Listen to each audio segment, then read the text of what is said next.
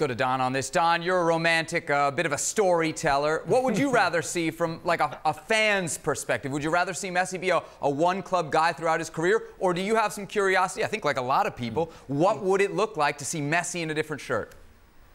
Yeah, well, Ali paints a great picture of the house being on fire. It actually tickled me listening to him.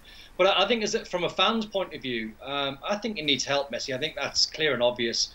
I think the job that he's done since he's been there has been remarkable. And players, and legendary players, and I'm not knocking these players because it happens to us all. When you see the likes of Busquets and you see the likes of Luis Suarez, you can physically see that they've done so many miles and so many trophies, and they've put so much into Barcelona. They've just gotten old over probably a 2 or 3 year period. So from a fan's point of view, the Neymar story will never, ever go away until he actually says he's committing his future to PSG, which he never likely does, because I think in his heart of hearts, he'd love to go back to Spain and love to go back to Barca. So I could quite easily see, and I'm just painting this picture with no intelligence of what the financial situation is like at Barca, but all of a sudden I could see a Messi playing in a different position with someone like Neymar taking the lead, and Neymar playing further forward, and Lionel Messi having that free role to just go and do what he does. As long as you build a side with Frankie de Jong and whoever it might be, if it's Miralem Pjanic coming in that central midfield, but they need a rebuild and they need it quick, because a club like Barca, they shouldn't be humiliated. And this story hasn't happened overnight. It's no coincidence when you see the result against Roma 2 or 3 years ago, you see the result against Liverpool last season, and the 8-2 against Bayern. This has been coming, and it has been coming, and it's been happening for quite a while.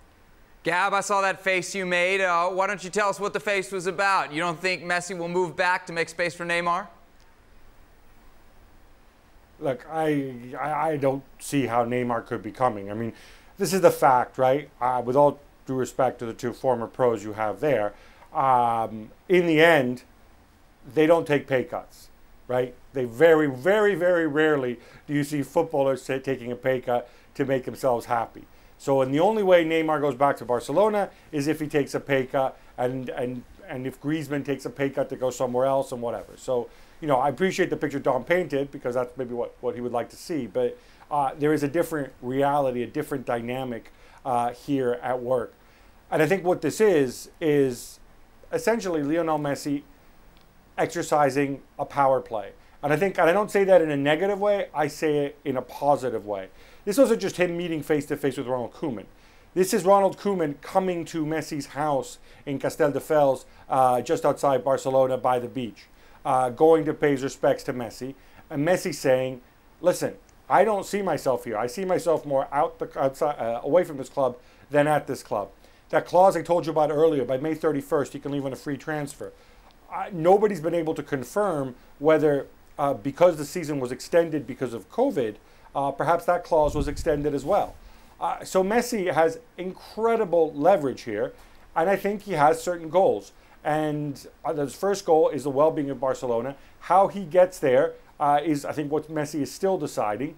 There will be new elections, and I think Messi wants to exert his influence to make sure that the club do what he thinks is best. And the only way he has leverage is if he threatens to leave, if he comes out with something like that, because then at that point, the whole ceiling caves in on Bartomeu. But the way the club is right now, they have to listen to what Messi says.